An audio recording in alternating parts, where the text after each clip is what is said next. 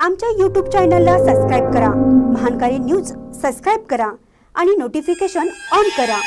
Notification on केल्यामुळे आमचे update आपल्यापर्यंत सतत पोहोचेल।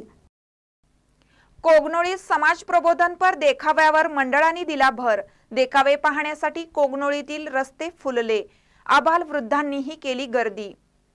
कोगनोळी येथे सार्वजनिक गणेश मंडळांच्या सजीव व कृत्रिम देखाव्याचं उद्घाटन माजी जिल्हा पंचायत उपाध्यक्ष पंकज पाटील व तालुका पंचायत सदस्य प्रीतम पाटील यांच्या हस्ते करण्यात आलं।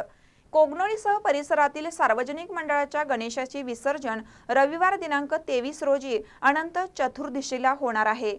गणेश मंडळांनी देखावे सादरीकरणाला सुरुवात केली आहे।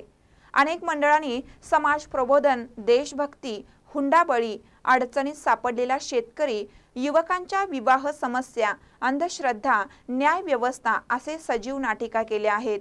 तर अन्य मंडळांनी विद्युत रोषणाई, आकर्षक सजावट करून कृत्रिम देखावे केले आहेत। देखावे पाहण्यासाठी महिला, मुली, युवकांसह आबालवृद्ध नागरिकांनी गर्दी केली आहे। महानकर न्यूजसाठी कोगनोळीहून अनिल पाटील।